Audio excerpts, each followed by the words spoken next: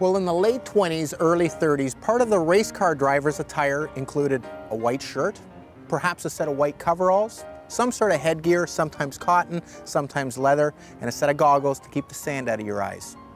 I'm not going to wear that. In a couple of races, a straw hat was an essential part of racing. Matter of fact, in one race at Daytona in the early 30s, they had a straw hat race. The idea behind the race was you had to keep the straw hat tight on your head, and you had to drive around the track. You did 3 laps on the beach, and if the hat blew off, you were disqualified. You couldn't hold the hat, you couldn't pin the hat to your head, you couldn't even try anything Penske-ish where you might use a thumbtack or you might use glue. You were automatically disqualified. Well, this car was involved in that race back in the early 30s. Well, the engine's a basic 4-cylinder Chevy, but it's got a neat oiling system. The original engines come with a splash system. This one's actually pressurized. It's got a very rare Burns intake, and it's got 2 Winfield carburetors. The magneto is actually an early Bosch unit, probably off a tractor. The brakes are external drum in the rear, internal drum in the front, all manually operated from a hand lever outside of the car.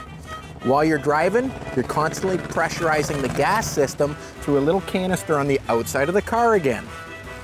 The gearbox is a 3-speed, pretty simple gearbox, so you got to get the RPMs right.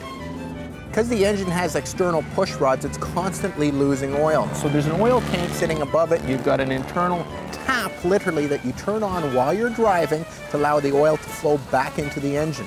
On the dash, you have a push-pull lever that actually retards and advances the timing.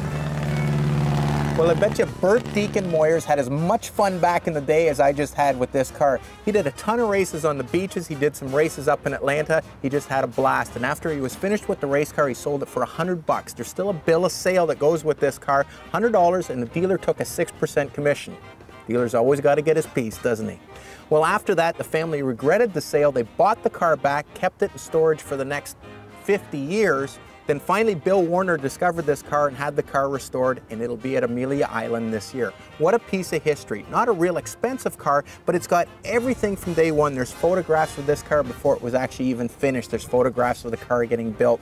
His wife kept all of the brochures and all of the race results from back in the day. She kept all of the entry fees. She kept all of the pamphlets stating the name, the number on this car, and what it was. And he ran against some great cars. He ran against the Frontenacs, the Duesenbergs, the Millers. This car was a Chevy special for all intents and purposes, home built, but what a piece of history.